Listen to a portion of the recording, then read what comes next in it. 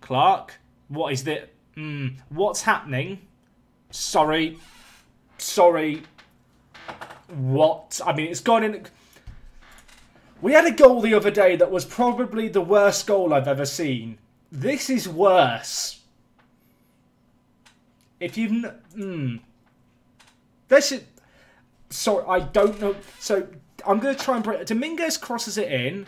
It's headed away. Blocked by the defender. Cleared at his own defender. They try and clear it again at the back of Clark. It hits the defender. Hits the post.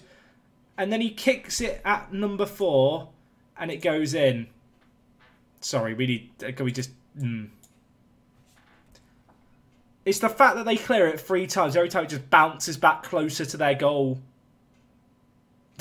And then it hits the post. Then just gets kicked against it. I don't even know what I've just witnessed.